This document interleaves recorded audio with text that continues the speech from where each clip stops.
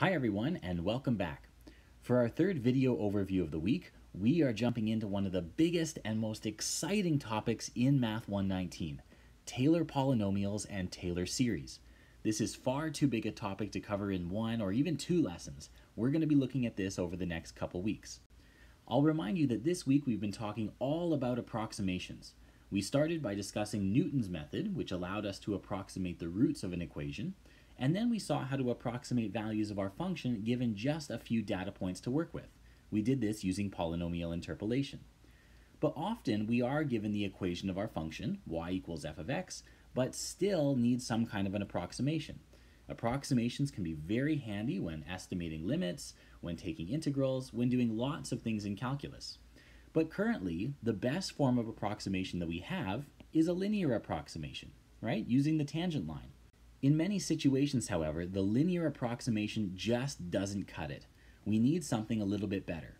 So in this video, we're going to take everything we know about linear approximations and extend it to get quadratic approximations, cubic approximations, and in general, nth order polynomial approximations. This is such a neat topic, so I hope you're excited. If we're going to generalize our notion of linear approximation, it'll be helpful to first recall where exactly the linear approximation came from. So suppose that we have some function y equals f of x. That's given here in yellow.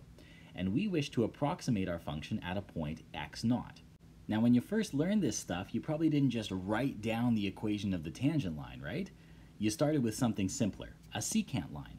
You drew a line between this point and some point on your curve nearby, and you said, all right, that line roughly models the behavior of my function over this small interval. The equation of that line was given by something like this, y equals f of x naught, plus the slope of the line, delta y over delta x, times x minus x naught. Of course, this is not the best approximation because the interval might actually be pretty wide. So to get a sharper approximation of our function's behavior, we shrink it. That is, we pull this point x1 closer and closer and closer to x naught. We reduce the width of this gap, delta x. When we do that, our secant line becomes a better and better approximation for the function's behavior at x naught. As we let delta x go all the way to 0, this secant line turns into a tangent line. As for our equation, well, when delta x goes to 0, this slope term here, delta y over delta x, is going to turn into our derivative. So here we get y equals f of x naught plus f prime of x naught times x minus x naught. And there you have it. The linear approximation is born. Our next job is to extend these ideas to approximate our functions with more sophisticated polynomials, like quadratics or cubics. Sounds complicated, but it's really not. If you understood all the ideas presented here, what we do next is going to make complete sense. Okay, we're moving from linear to quadratic approximations. So once again, I have this function in yellow, y equals f of x, and I want to approximate the behavior of this function near the point x equals x naught.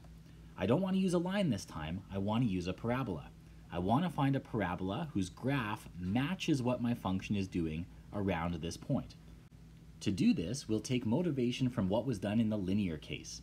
For linear approximations, we started by drawing a secant line through this point and some other point on our curve nearby. Well, we're going to do the same thing with parabolas. We want to draw a parabola that passes through this point and some other points on our curve. Of course, now using just 2 points is not enough.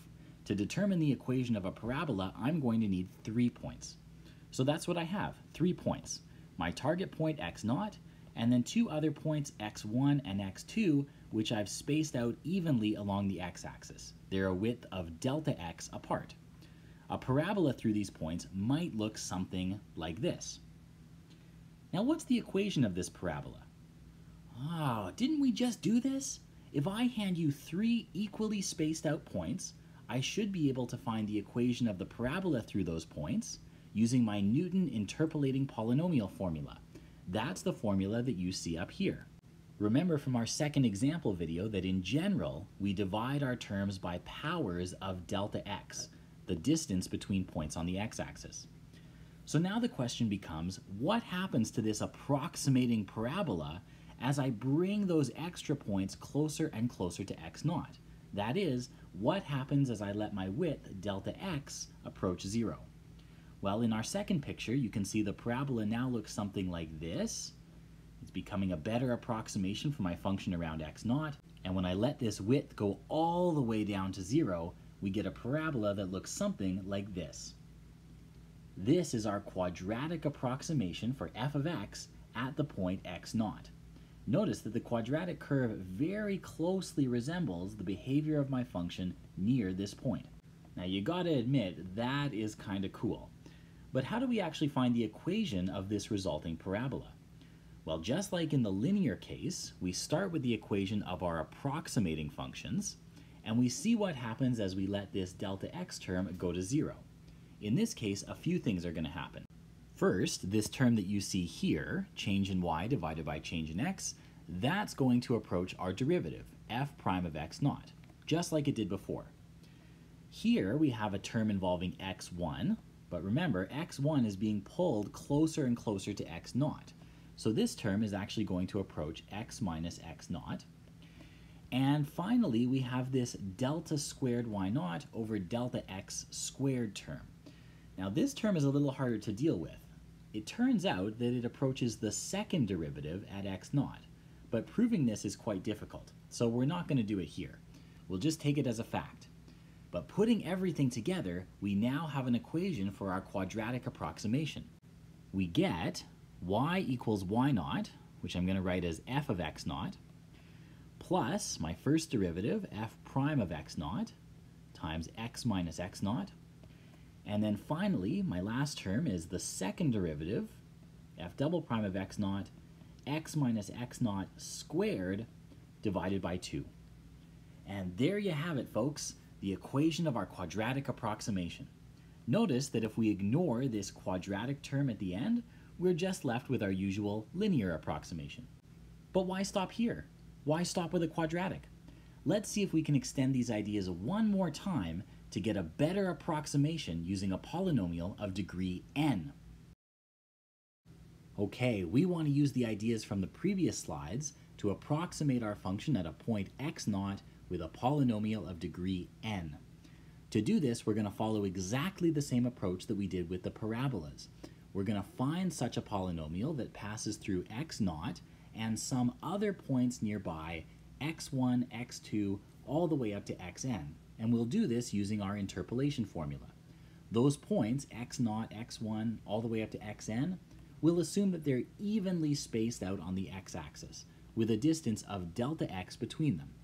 Now the question becomes, what happens to our polynomial as we let that delta x term go to 0? Well, if the distance between the points, delta x, is getting smaller and smaller and smaller, then all of my points, x1, x2, and so on, they're all getting closer and closer to x0.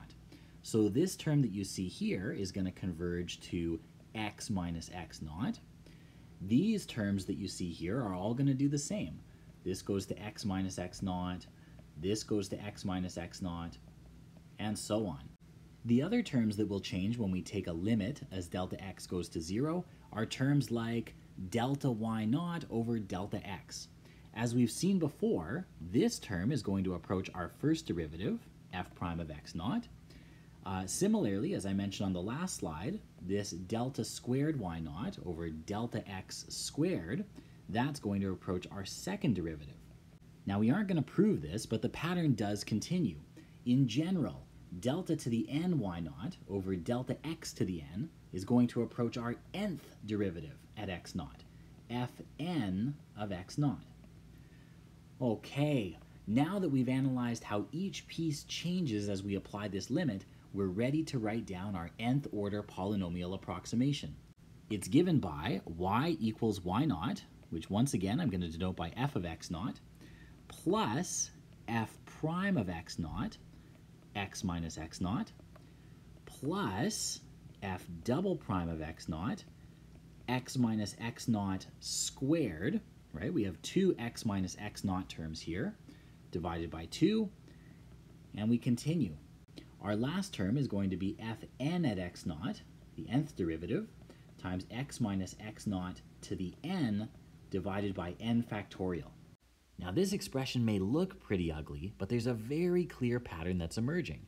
And we might be able to more easily recognize it if we write this whole ugly thing down in summation notation. We could write this as the sum from k equals 0 to n of fk at x naught, that's the kth derivative, times x minus x naught to the k, all divided by k factorial. Now this formula is extremely important. We're going to be using it all the time, so commit it to memory ASAP. Say it once when you wake up in the morning and once when you go to bed at night. It's so special that we even give it its own notation. We write this as Pnx naught of x. This tells me that my polynomial is of degree n, and I've centered it around the point x naught. I've sort of looked for my approximation at the point x equals x naught. We refer to this polynomial as the nth order Taylor polynomial, Taylor after the mathematician who found it, the nth order Taylor polynomial of our function f, centered at x naught. Okay, the theory is done. Let's now jump into an example to see how this is used.